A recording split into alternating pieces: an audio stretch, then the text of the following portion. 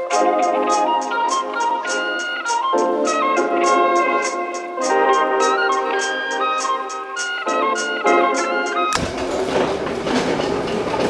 me when to initiate the drift.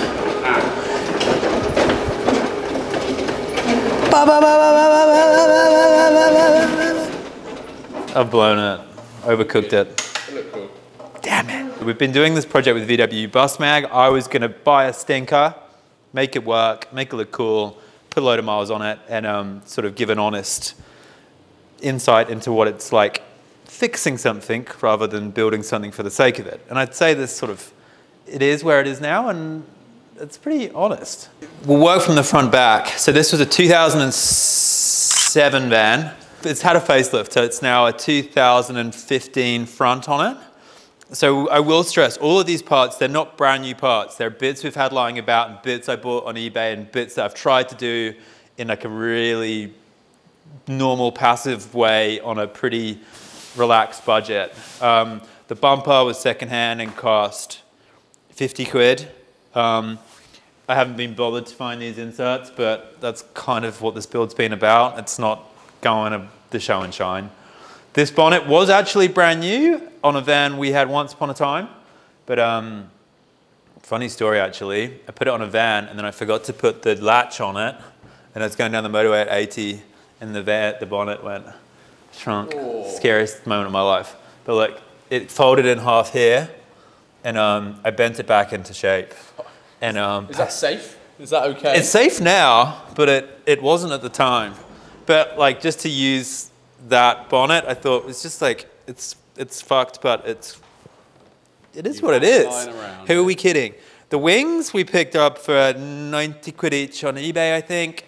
I sprayed the whole front end with a rattle can.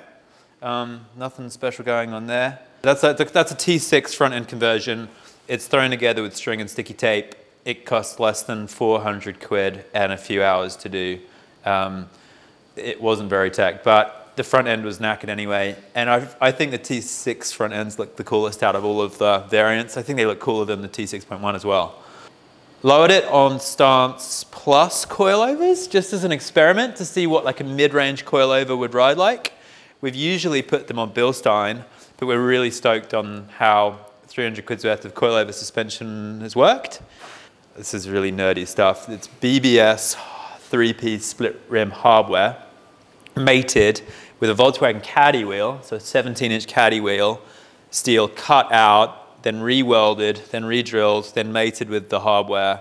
And yeah, it's stupid really, but it's pretty badass. So it's actually, it's a Caddy fitment, and then it's got VW T5 5x120 adapters to make it all work. And then it's got little tires. They're rad because they're made by a company called Radberg, and they were cheap as shit. 225 40 18, 88, highly illegal. That should be 100. That's the rating of the load rating, but it's all right for cruising around town. Although I would go further in this thing. It's fucking fun. We're at the back, but this I bought for not much money. I think this was 300 quid locally. Local dude selling it. Threw the bumper in, which was smashed to pieces for a tenner. Put some glass in it, but I thought it was the same color as the whole van, but it's not. If you zoom out, Maxo, you'll notice that it's not the same color at all. Oh, it's not far off though, man. That's what I thought. So what I did is I just sprayed this edge, this color, so it looks like it could maybe be that color. I don't know if I've achieved my goal. No, you're good. You're good. But I was just like, I couldn't be bothered to paint the whole thing. And yeah, I wanted the tailgate on it. So that's the tailgate. Glued the glass in. Glass is about 90 quid, 100 quid. That's a pretty big moment. And I haven't been bothered to find a brake light or a door handle. But what I have done is I've got a bit of rope here. Give it a pull. Whoa. Nice quite a satisfying noise, huh? Does it lock? I don't get wood lock. And then I've got this like, what era of history was it where they had like wooden horses and they used to charge castles? Medieval. That's some medieval shit down here. I'm not sure if that'll pass an MOT. Definitely won't. But there's some brackets that I've screwed in. I just need to grind those puppies off and that'll be sturdy. I say sturdy, sturdy. This van did not come with parking sensors, but it has holes if you did want to put them in. That's pretty much the outside, really. We've just slammed it, put on some cool wheels, and made it look a bit more modern. Want to have a look at the inside? This is pretty gross in here. We've just given it a very good clean. Put some of our universal seat covers on because I think the pluses look cool on the headrests.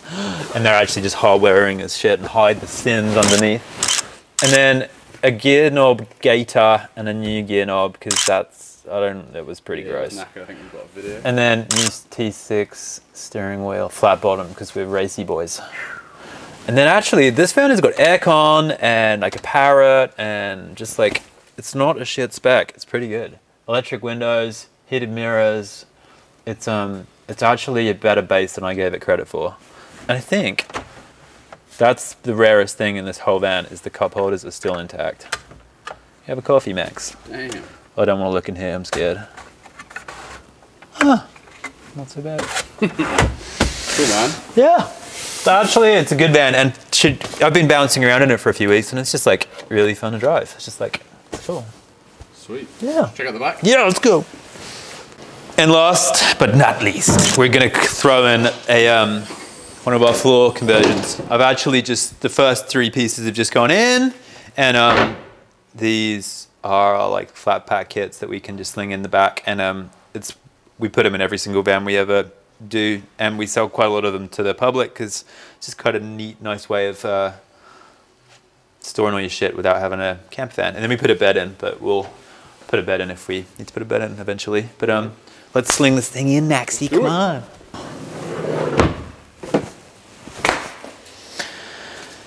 We are now going to close the boot because we're going to maneuver the van and then young Max behind the camera is going to take some photos of this puppy because I'm going to ask the editor of Volkswagen Bus magazine, Alan, very sweet guy, if he wants to feature it. But not only feature it, we're going to try and ask him if he'll put it on the cover. He'll probably say no, which is fair enough, but he might say yes, in which case, look at this thing.